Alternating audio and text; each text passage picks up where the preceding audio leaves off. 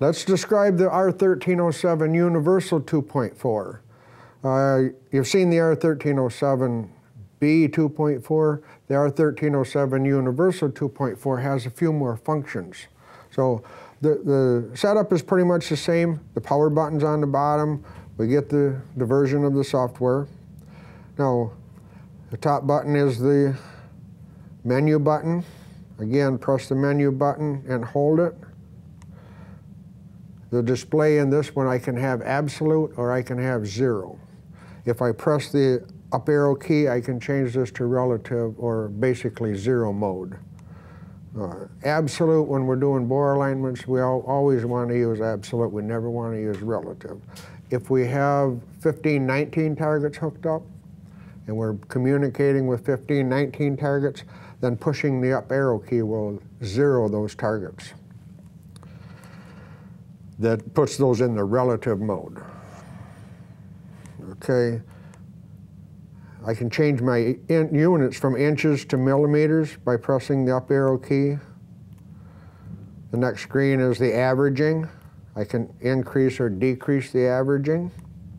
The resolution, I can change from 4 decimal places to 3 to 2 to 1, back to 4. Press it again. The target ID.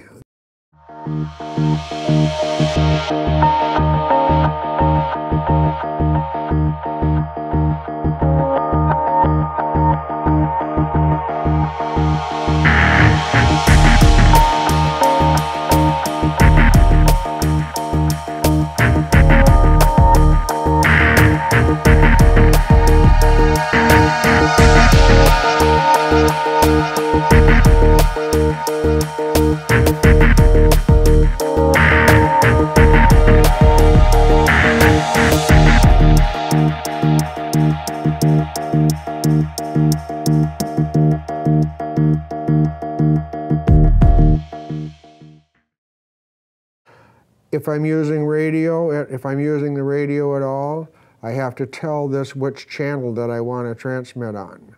So this would be if I'm using the 15-19, 15-20 targets, A15-19, A15-20. If they're set at channel 1, I want this set at channel 1.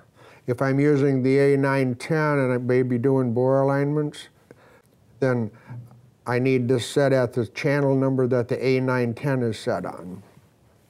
This is the brightness. I can change the brightness of the screen by pushing the up arrow and the down arrow.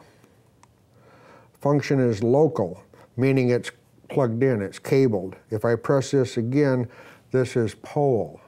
What I mean by pole is if I'm using an A15-19 target or an A15-20 target, this will pole and look for those targets. I can change that also to listen. So if I have the A910 plugged into the computer is going to poll and this is going to listen for the response. If we're doing bore alignments with this and we have the target cabled, we want it at local. So I'll put that at local. Again, to repeat, local is plugged in, it's cable. Okay, this is the target ID. This particular readout, we can program 9 different targets into here. 9 different targets, because each target will have its own calibration factors. We calibrate those targets and we put those calibration coefficients inside of this readout. So whatever target we have connected to this, unless we're using A15-19 or A15-20 targets, the calibration of those targets are in the targets themselves. If we're using cabled targets, then we have to put the calibration factors in here, as well as some other offsets, centering offsets, what have you. And then we also have a pulse beam and a continuous beam on the bore lasers. So we have to be able to select whether we're using a pulse beam or a fixed beam. In most cases, we only ship pulse beams. But you may have a fixed beam target in here.